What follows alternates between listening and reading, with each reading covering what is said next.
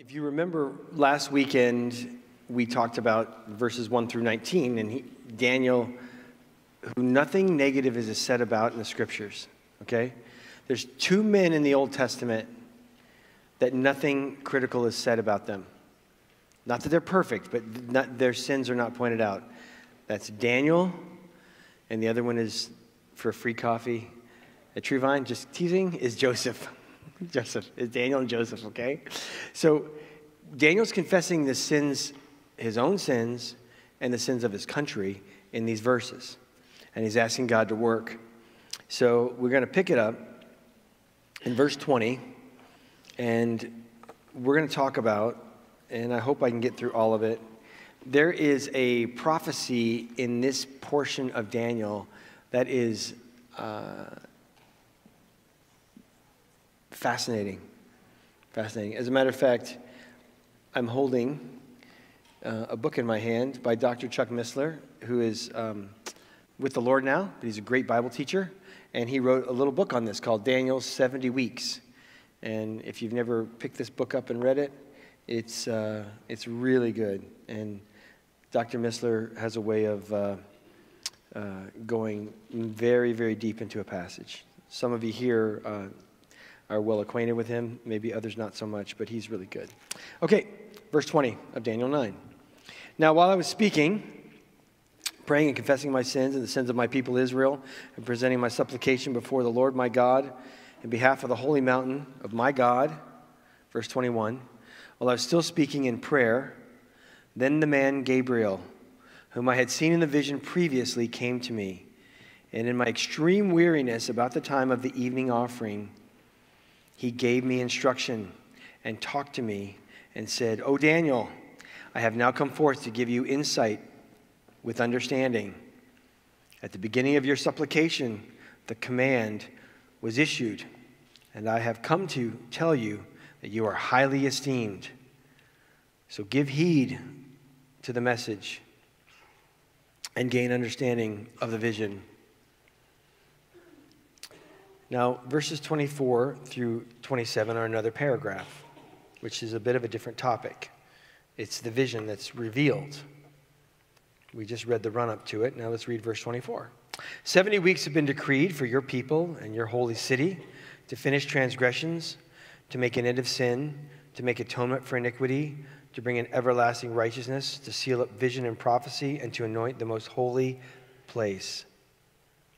So you are to know and to discern that from the issuing of the decree to restore and rebuild Jerusalem until Messiah the Prince, there will be 7 weeks, and 62 weeks. It will be built again with a plaza and moat, even in times of distress. Then after the 62 weeks, the Messiah will be cut off and have nothing. And the people of the Prince who is to come will destroy the city and the sanctuary. And its end will come with a flood. Even to the end, there will be war. Desolations are determined. Verse 27, and he will make a firm covenant with many for 1 week. But in the middle of the week, he'll put a stop to the sacrifice and grain offering. On the wings of abomination will come the one who makes desolate, even until the complete destruction, one that is decreed and poured out on one who makes desolate. Lord, we thank you for your word. We thank you for the clarity that we find in Scripture, how it speaks to us, and how we can understand you and the world we live in and the times we live in, Lord. I pray as we open this passage that we will understand, Lord, what is happening, Lord, what you have said, Lord, what that means, and then how you want to apply it to our lives. Bless us as we look into your word, and we ask this all in Christ's name. Amen. All right, so in Daniel, the first 6 chapters are historical. The last 6 chapters are prophetic. In Daniel, the Gentile kingdom, like the Gentile world, is unfolded, and we see kingdoms rise and kingdoms fall. As he's confessing the sins of his people in verses 1 through 19, when we get to verse 20, it says this, and there's some things I want to bring out about this. Now, while I was speaking and praying and confessing my sin, so his prayer was audible, okay?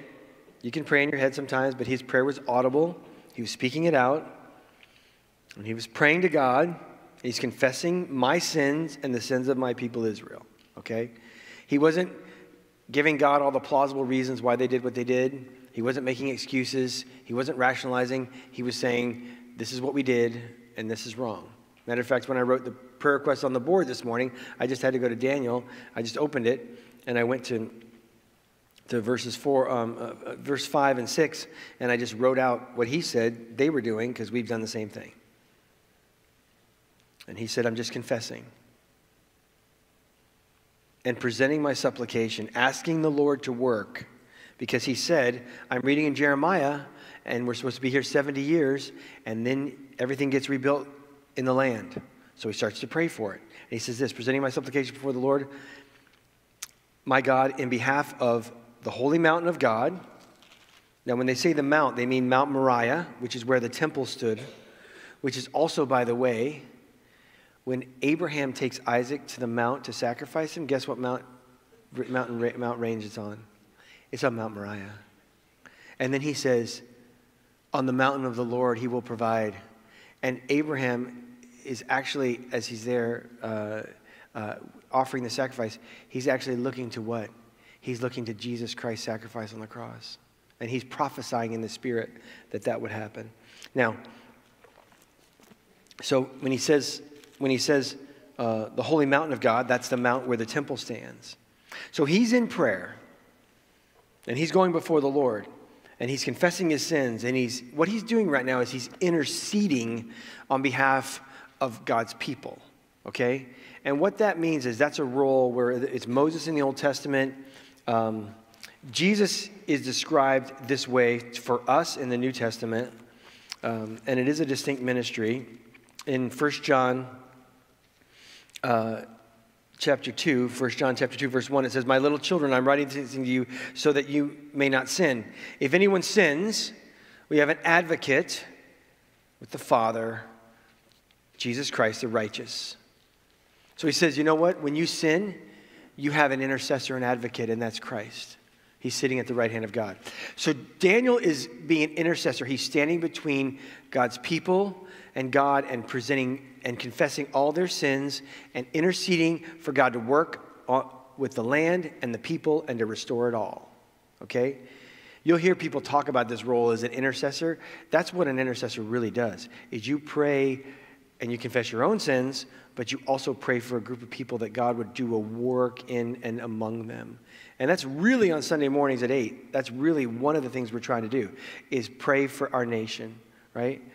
That we wouldn't find an answer in politics or in the economy or in our military, but that we would find an answer in being a good nation, and a good nation based on what God sees as good. A godly nation, right?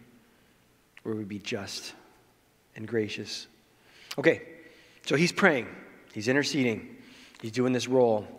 He's going before the Lord on behalf of his land and his people and saying, Lord, please do a work. And maybe you've been there, right? Praying for somebody you love, asking God to work. So what happens? You ever feel like when you pray, your prayers bounce off the ceiling? Have you ever felt that before? You don't have to raise your hands. It's good to know they don't, right? Look at verse 21. While I was still speaking in prayer, then the man Gabriel, who I had seen in the vision previously, came to me in my extreme weariness. Okay, now I need to tell you, we got to know who Gabriel is, okay? So if you take and go back to Daniel 8, which is the chapter before, we're in 9. And if you look at verse 16, he says, I heard the voice of a man, in verse 16 of chapter 8, between the banks of the Ulai, and he called out to me and said, Gabriel, give this man understanding of the vision. So there's a man who calls to Gabriel and says, hey, angel Gabriel, explain the vision to Daniel. And so we see him mentioned there by name. Now you may say, who's Gabriel? It sounds like I've heard that name before. You have. There's actually a song that I won't sing to you about the angel Gabriel coming from heaven and speaking to Mary. And I listen to it every Christmas on repeat. Let's think about this. So Gabriel talks to Daniel. Gabriel comes. Gabriel is the messenger who talks about the coming of the Messiah. That's what he does. He comes and he gives people messages, right? And so there's two other times he's mentioned, and I want to share them both with you. I'm going to go to Luke chapter 1. So if you want to flip in your Bible, Luke chapter 1, they happen to both occur in Luke chapter 1. And men who have been able to be there for our prayer times on Friday morning will know where I'm going. So I'm in Luke 1. All right? Now, this is a man named Zacharias. And he is attending at the altar of incense. And he's praying. All right? And in verse 12, Luke chapter 1, Zachariah was troubled when he saw the angel, and fear gripped him. And the angel said to him, "Do not be afraid, Zacharias, for your petition has been heard." Okay, his wife was advanced in years. Ladies, you figure out what the age that is? I don't know, don't really care. His wife was advanced in years. They had no children. So everybody would have known, Zacharias, you're a priest, but you have no kids. There's some secret sin in your family or some secret sin in your life or something, because God's not giving you children. So God's not blessing you. And his wife would have had to endure that because she would have gotten the lion's share of the blame on that. So he's praying, Lord, please give us a child. Do not be afraid, Zacharias, for your petition has been heard.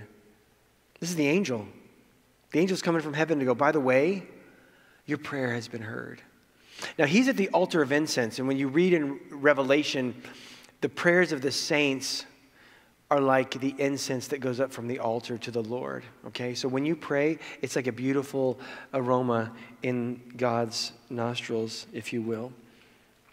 It says, Elizabeth will bear a son, verse 13, and you will give him the name John.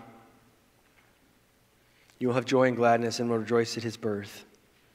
And then he goes on to talk about John the Baptist, coming in the spirit and the power of Elijah. In verse 18, Zacharias says to the angel, "How will I know for certain? For I'm an old man and my wife is advanced in years." The angel answered and said to him, "I am Gabriel." Okay, he identifies himself by name. "Who stands in the presence of God. I have been sent to speak to you and to bring you this good news." Gabriel shows up and gives Zechariah good news. Your wife is going to have a child. And guess what? Your prayer has been answered. God hears you when you pray, and he answers them. And in these cases, only a few cases, he sends Gabriel. Every Jewish girl would pray the same thing. Although it's not in Scripture, here, I'm going to tell you, they would always pray that they would be given the gift of giving birth to the Messiah. Even to this day, some Jewish sects, the women are still praying that they would give birth to the Messiah because they don't think the Messiah has come. So let's stay in Luke chapter 1, and let's go down, and this is where you think of Christmas as we look in verse 26. Now in the 6th month, the angel Gabriel was sent from God to a city in Galilee up north, a small little town called Nazareth. We had some vehicles in the parking lot last night about 8 or 9 o'clock. And you'll have to forgive me. Don't feel insulted. But I went out to chat with them just to check.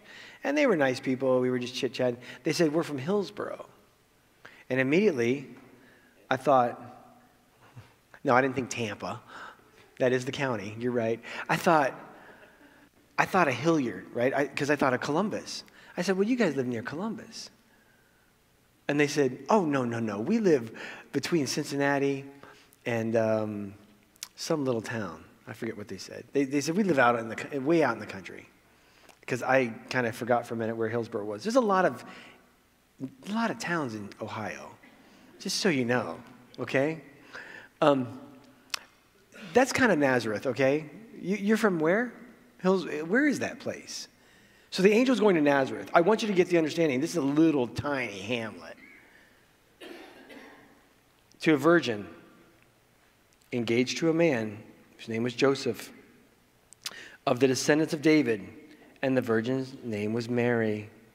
And coming, he said to her, "Greetings, favored one, the Lord is with you."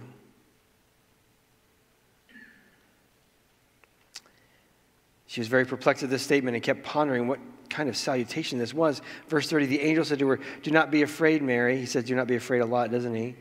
For you have found favor with God, and behold, you will conceive in your womb and bear a son, and you shall call his name Jesus. Gabriel does what? He shows up and says, Mary, you're going to give birth to the Messiah. This is Gabriel. He appears to three people: Daniel, Zechariah, who's the father of John the Baptist, and to Mary. And each one, two of the three had been actively praying. Mary, we can plausibly believe that she would have prayed as a righteous woman and a faithful Jew to give birth to the Messiah. So he's saying, do not be afraid. You're going to give birth to the Messiah. So let's go back to Daniel. So this is Gabriel. This is what he does. He shows up and he gives this kind of information. And it's also interesting because we're going to get to something else coming up here in a minute, which I'll get to in verse 23. And he says, whom I had seen in the vision previously came to me in my extreme weariness. So when he was praying, he was exhausted, okay? Like he was pouring his heart out before the Lord. And really, sometimes when you pray, it can be very tiring, and he was so tired. And he says this, let's look at this at the end of verse 21. About the time of the evening offering. Now, the evening offering was our time, 3 p.m. Remember, is there a temple right now? No. 586, the temple got flattened. Is there an evening offering right now? No, because there's no temple. How long has he lived in Babylon? He's in his 80s. He probably got there when he's 15. He's still remembering what? The offerings that would happen at the temple that were not happening. He's still relating his time frame by what God would be doing by having an evening offering, even though there was no evening offering. That's also the time when they would go to pray. They'd go at 9 a.m. and noon and 3 p.m. If they were in Jerusalem, they'd go to the temple and they'd pray. Times of the offering. So he says this is the time. It's time of the offering. He's remembering God and his temple. Is there a temple right now in Israel? No, there's not. So there's been two temples. There's one that Solomon built. You guys know the temple Solomon built. David gave him all the gold. David said, I'd like to build you a temple, Lord. And God said, you're a man of war. Too much blood on your hands. He's your son that spending way too much time in Proverbs 7. I looked at the drinks out there, and I was like, no guy's going to order a Proverbs 7. Anyway, crazy woman thing. Anyway, so he's like, not that she's crazy, but immoral. That's the whole point. Stay away from her, guys. And so the point is, he goes, Solomon's going to build a temple. So Solomon builds a temple, right? That temple's there, and that temple gets destroyed by the Babylonians. Those who are in captivity in Babylon are going to be able to go back to the Holy Land and rebuild the temple under Artaxerxes, and they're going to rebuild a temple and dedicate it, and it's going to be added onto a lot by Herod, and that's the same temple that Jesus went to, and that's the second temple, and it was beautiful because Herod kept it years and years. He added onto it. In 70 A.D., that temple gets flattened. Since 70 A.D., the Jews have not had a temple to go worship in. So there's Mosaic Judaism. There's Judaism that's in the Old Testament that has a sacrificial system. In 70 A.D., they could no longer offer sacrifices. So it went from a sacrificial system that was Mosaic in nature, looking forward to the ultimate sacrifice of the Messiah, to Rabbinic Judaism, where they followed particular teachers. And they would tell you that if you did this good deed or that good deed, it was as if you offered a sacrifice. And there's no temple yet. Now, I'm going to tell you there's a temple coming up. There's actually two temples coming up. One for the tribulation and then one for the millennial kingdom, which are kind of beyond the scope of this. But there's no temple, but his mind is oriented around seeing the temple and the temple offering. Okay, verse 22. All right, so Gabriel starts to speak to him. He gives me instruction and talked with me and said, O Daniel, I have come forth to give you insight and understanding. Because Daniel had been praying, and he wanted to know, when are you going to restore your holy mountain and your people? When are you going to do this work, Lord? And he's saying, Daniel, I've come to explain this to you. Now, verse 23. At the beginning of your supplication, the command was issued. Okay, that's pretty cool. Is it just me, or do I like, he started praying, and God goes, hey, Gabriel, head down and go see Daniel. You got a message for him. I mean, Gabriel knew what the message was, right? Like, I mean, how long did God have to tell him? I don't know. Who knows? Doesn't even say it. He's like, go down and tell Daniel. So like, from the minute you started praying, I was sent into action to come and bring you this message. Sometimes we think that when we pray, God's up in heaven going, I'm so busy, okay? Put it on voicemail. For those of you who are young, that's like a text that's left unread. I'll get to it in a minute, right? God doesn't do that. He hears you when you pray, and the Lord, as the Holy Spirit speaks through us as we pray, things happen in real time and space. And from the minute he started the supplications, he says, the command was issued, and I have come to tell you. Now, you are highly esteemed. I just want to, for a minute, mention a couple things here about this, which I think are important to understand. What was Mary called by Gabriel? Favored one, right? Highly esteemed. It's kind of cool. 2 out of 3 people Gabriel shows up to, he calls them highly esteemed, right?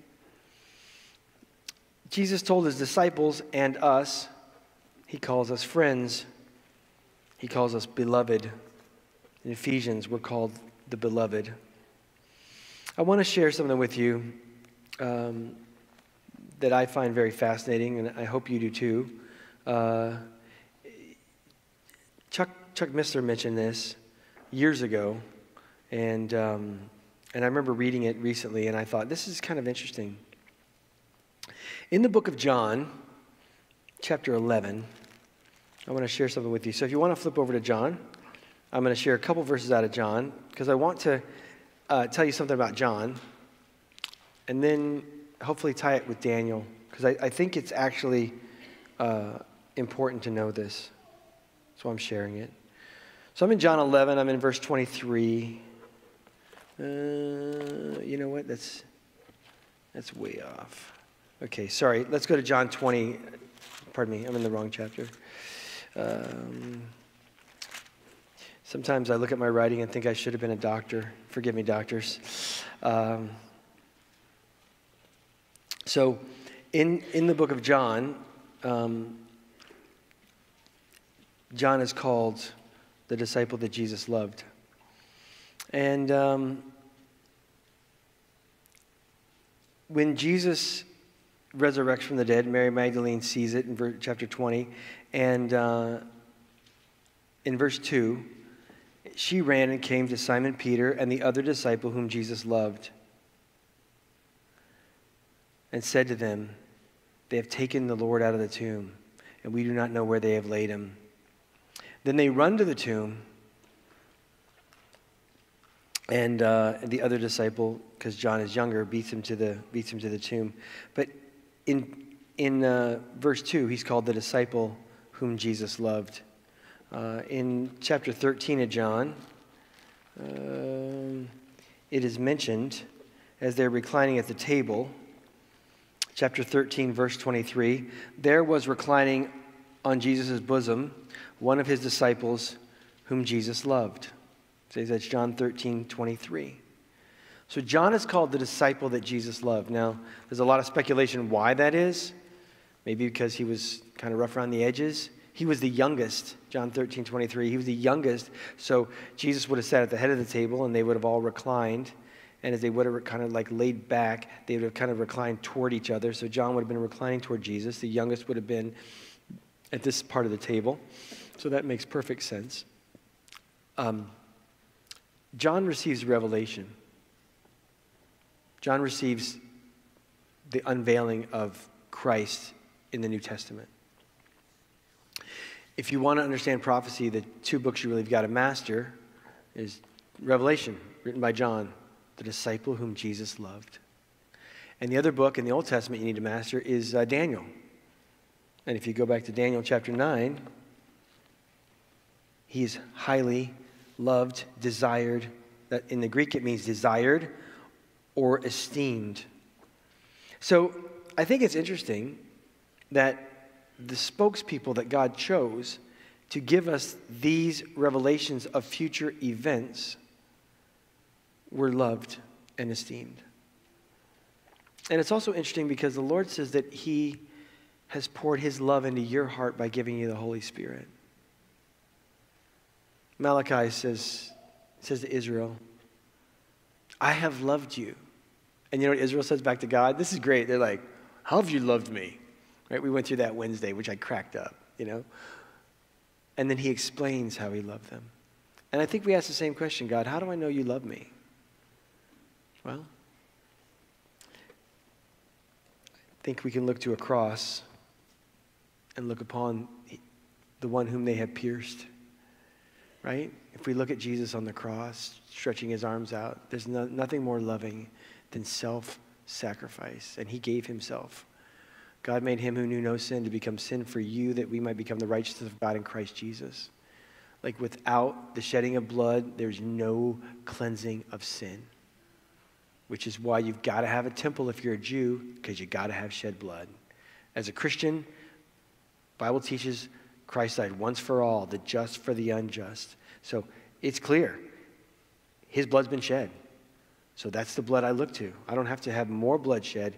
It was done once for all. He stretches his arms out and says, paid in full. That's what he says in Greek, paid in full. And the point is that that's how you know you're loved. Daniel was loved. John was loved. And they're used as special mouthpieces for God. You are highly esteemed. So give heed. When you read Revelation, lots of people are interested in that book. One of the guys I was talking to last night, not to pick on him, but it is always funny when somebody is talking to a Christian and they want to mention something biblical.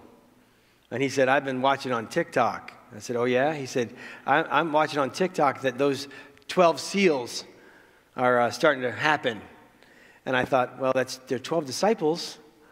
There's 7 seals. There's only 7 in Revelation. So somebody told me it was inflation. That's what happened, right? There was once 7 and now there's 12. Anyway, so, and I kind of laughed to myself. But when you read Revelation, I thought it was cute. I invited them to church and the Lord, most importantly. Verse 3 in Revelation 1, it says, blessed is he, or you could say she there, whomever, this man there, who reads, those who hear the words of this prophecy. So if you read it, that's great. If you do the audio version, if you hear it, that's great too. It says in what? And heeds the things which are written in it. Now, that word heed is a very important word. That means you keep it.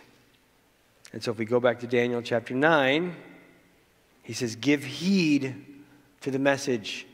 This is an important message you're going to get, Daniel. I want you to write it out, and I want you to communicate it and gain understanding of the vision. Because right now, Gabriel's about to tell Daniel probably the most significant prophecy in all of Scripture. I've got a handout, which I think we're getting close to running out of time here, that I want to give everybody. And it's going to take this whole formula and break it down to the point where you can give dates of when Christ came his first time. All right? And it's in a lot of different books, and it was found by one man, and it is a theory that's been tried and tried and tried, and it's hard to argue against it. And it gives the dates of the triumphal entry to the date. And we'll get to that. We'll get to that. So this is commonly called the 70 weeks of Daniel. Now, as I read verse 24, it says 70 weeks have been decreed. So it's easy to go, a week is 7 days. 70 weeks, it's That's not very long, right? 70 weeks, 490 days. Well, they would use 7 sometimes, like we use, if I say, that was a decade ago. I don't have to say 10 years. You just know it was a decade ago, right? Or 2 decades ago. They would use 7 as a measurement of time. So when they say 70 weeks, what we receive this as weeks of years. So it's actually 490 years. It's 70 weeks of years. So that's what it's going to look like. So 1 week actually means 7 years, which is why when we get to verse 27, it's going to talk about the last week, which is the last 7-year tribulation. That's where we get it from. Let's talk about the middle of the week, which we will get to, looks like next week, in more detail. All right? So 70 weeks. So God, after he goes for national repentance, and after he is in prayer with the Lord, and after Gabriel comes to him because he's highly favored, he's loved by the Lord, after he's told to heed the message, God says, I'm going to give you a timestamp. Okay? Now, at Calvary, we don't set any dates in the future at all. But there are dates in the past that you can actually say, this was prophesied, and it actually literally happened. And next week, I'm gonna make sure you guys all have a handout. There's a man named David Guzik with Enduring Word Ministries, or Enduring Word. He's a phenomenal guy. It's information that he put on his website that we can share, and it goes back to a man who ran Scotland Yard named Sir Robert Anderson, who did a massive calculation of the 70 weeks of Daniel. And we're going to do that next week, all right? Because we'll need more time to do that. But what I want to leave you with is the 70 weeks are for your people in your holy city. What had Daniel been praying about? The people and the city, right? So he's like, Lord, do this work among your people and your city. And when he's praying that, the Holy Spirit, God, Father, God the Son, they dispatch Gabriel and say, go talk to Daniel. He's like, Daniel, I got a vision. It's going to be 70 weeks of years for the people and the city, and I'm going to tell you what's going to happen. And we are literally going to be able to set our clocks by this. And when we get to it next week, I hope everybody comes back next week, you're going to realize why there's certain teaching in the New Testament that Christ gives because of this particular prophecy. Because he actually held the people accountable to know this prophecy. So we're going to know it, and we're going to walk through it next week in detail. So as I was preparing yesterday, I looked at what we had, and I thought, I hope we can get through it, but I wasn't optimistic we could. So here we are, all right? So what can we do for takeaways? Number one, I think we all need to revisit our prayer lives. Individually, corporately, praying with somebody.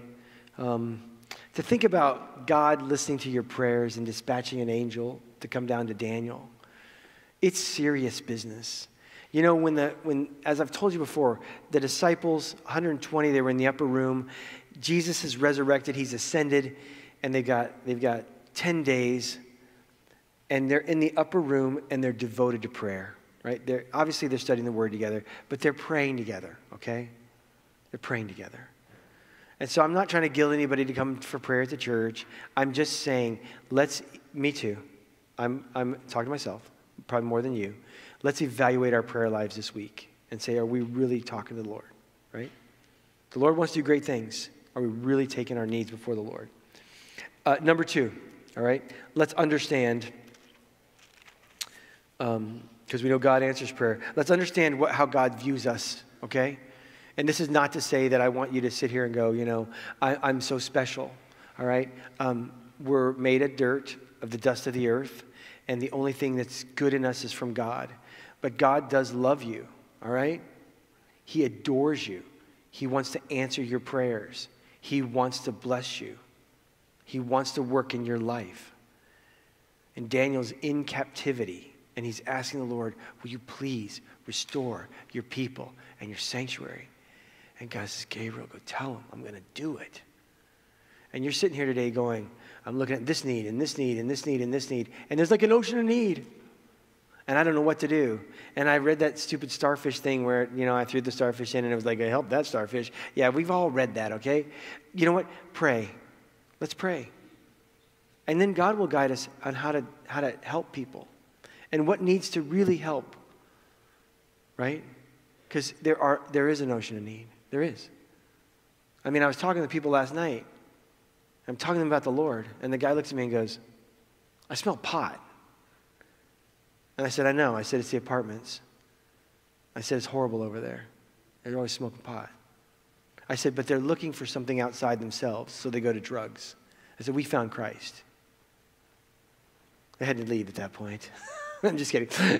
People are like, oh, look at the time. I have to go do my nails. I don't know. Just break the conversation. The point is that there's an ocean of need. But let's pray and ask the Lord to show us and lead us and guide us where the needs are and how we can meet them. It talks in Titus. You guys are in Titus. At the end of chapter 3, it says, we must engage in good deeds to meet pressing needs, right? So let's be a part of that. We do that through prayer. And we know we're loved by the Lord, and we ask him to open the doors. And the last thing I want to bring out in this little text here that we covered is that God is sovereign and he controls all of history. And he's telling Daniel, there's 70 weeks. And by the way, I'm going to give you the exact day the Messiah is going to come into Jerusalem. Exact day. On a donkey, fulfilling Zechariah 9:9. And he's told us. He's told us there's going to be somebody in the future that they're going to fake his death and they're going to animate something that people are going to worship. And people are all freaking out about AI. I'm like, why are you freaking out about AI? You're talking to an AI robot. I'm like, we already knew that. That's in Revelation 13. There's going to be one of those that's the Antichrist that people are supposed to worship, right? We've got that covered. Not we. God told us. He knows the future. So let's trust him with your own future, right? All right. I'm going to invite the worship team back. We're going to go to prayer and trust the Lord with the rest of our day. Lord, we love you. We pray that you'll bless us and just thank you so much for the time we could spend in your word. We pray that we will remember as Daniel that we are loved by you and that, Lord, that you have a plan in this world that's unfolding and you're going to bring yourself the most glory through it. And so we just look to you for the future of our own lives and this world. And we want to be more about prayer, Lord. Help us to be more disciplined in prayer, devoted to prayer. So like Daniel, when he looks at the ocean of need, he goes to you and he prays, and you work in real time and space. Lord, we love you. We ask all this in Christ's name. Amen.